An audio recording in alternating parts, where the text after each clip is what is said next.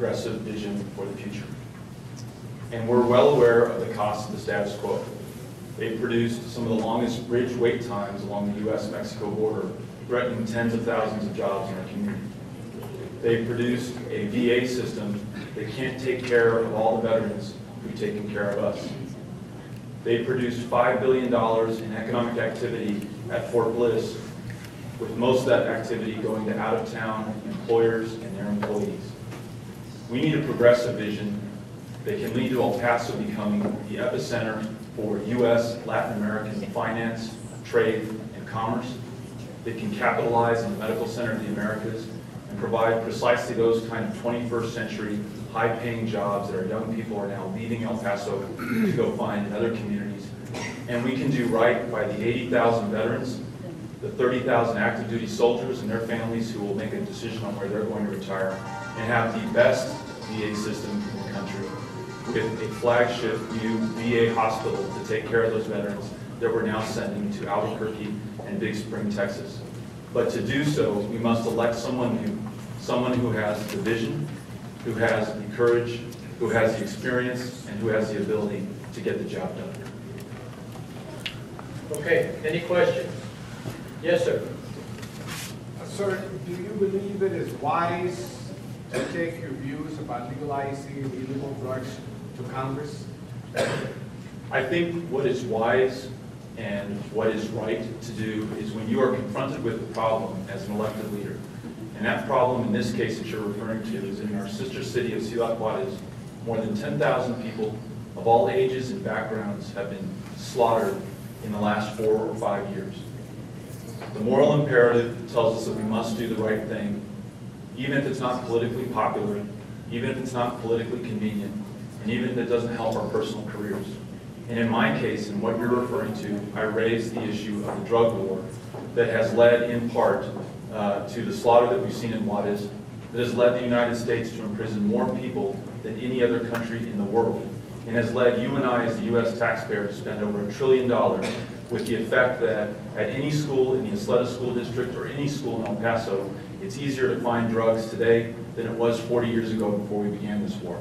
My bottom line answer to your question is we can and we must do better, and what we're doing today is not working. So we need to look at some different ways to do this.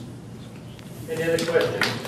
Yes, Representative O'Rourke, about a year ago, you were quoted in the El Paso Times when talking about Mayor Cook, and you spoke about how he was the first one to get to work and last one to leave, and you said you couldn't do that job. Now you're asking to be sent to Washington. Can you reconcile those statements?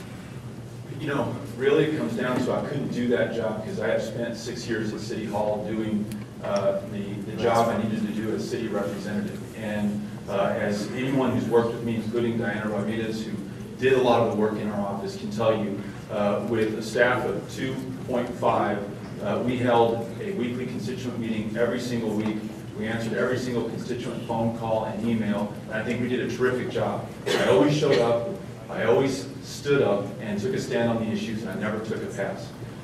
What I want to do as your U.S. Congressman is bring that hard work ethic, my willingness to take on the tough issues and lead on those things that El Paso knows better than any other community in the country, like immigration, like trade, like the drug war, and provide some very effective independent leadership for our community. Any other questions? Yes, ma'am. You mentioned that you would want to use the medical center of the Americas and the foster account.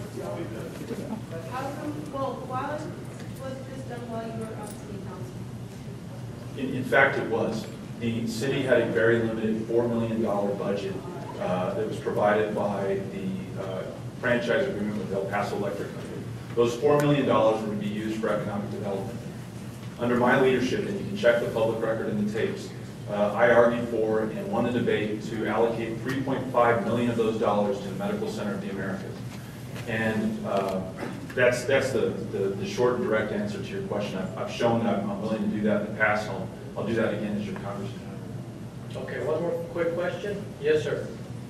Yes, Roberto, after being a member of the Rat Pack in El Paso, how would you reassure me you will not decay my vote again? You are speaking about the healthcare benefit vote that I was one 5 to say that look, the intent may have been to strip domestic partners of city employees of their benefits. The reality is not only did the voters do that, but they stripped the benefits from retired police and firefighter and other city employees who had given their life service to the community, and in return were expecting these health benefits. I had no way of knowing whether any of the hundreds of people who were going to be affected and have their health benefits stripped had cancer, were receiving chemotherapy, or were perfectly healthy. And in good conscience, I could not vote to strip those benefits from those people. Not an easy political decision, not convenient for a political career, but the right thing to do. And I hope that it shows you my character in the face of adversity.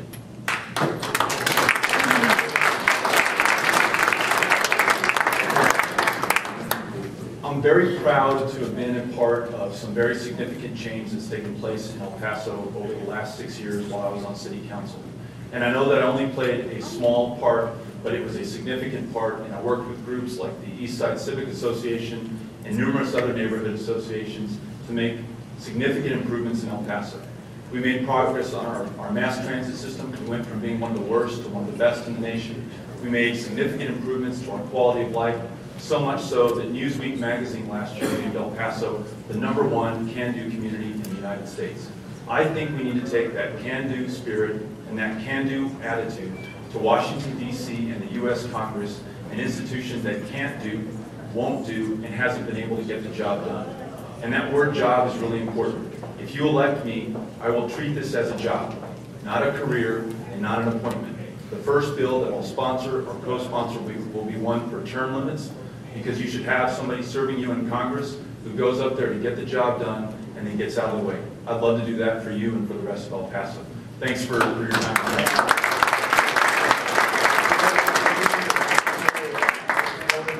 Absent a question and to answer, do you wish to do so? I would like to ask Congressman Reyes if seniority and the 16 years that he spent in the U.S. Congress are so important and beneficial to this community. Why do we, for example, have a VA system that recently ranked as the worst in the country? You want to answer it? The answer to this question, his answer to this question is that even though he's been up there for 16 years, he has accrued one of the worst voting records in the U.S. Congress. More than 95% of his colleagues in the House and Senate show up to work more often than he does. In the 16 years that he was on the U.S. Congress, he's only passed 6 bills. 2 of those are to rename buildings in downtown El Paso.